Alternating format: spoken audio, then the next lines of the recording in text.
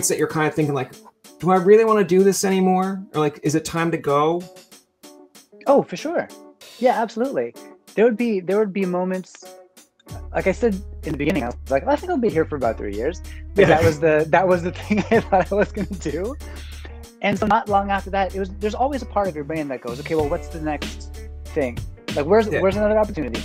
Where can I show my abilities? What can I be a part of? What's exciting? So I had the opportunity to do both things kind of concurrently for a while. Almost the entire time I was there. If I wanted to do another project, I could. Yeah.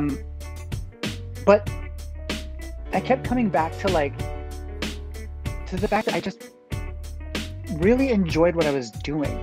As corny as it sounds, and maybe it sounds corny to people, I don't know, but I would get comments from people quite a bit that would be one of two sides.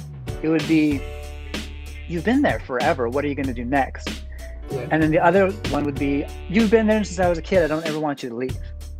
Right?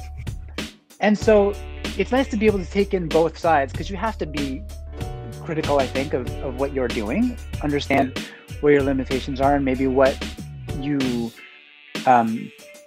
path is, try to find what your path is.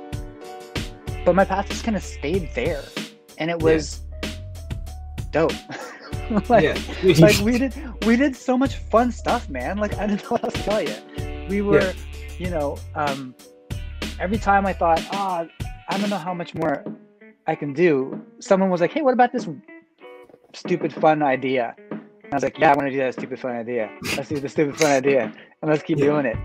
And so it's I never thought about for myself like the idea of having to bend and twist to stay current so that I could stay with YTV. Like, it was never that thought. Yeah. I just kind of looked at it as, I'm just going to dive into whatever we're doing. I'm going to they want me to be myself. Like, that's the whole purpose of this thing. We also want kids to be themselves.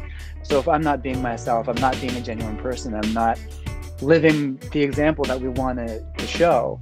Yeah.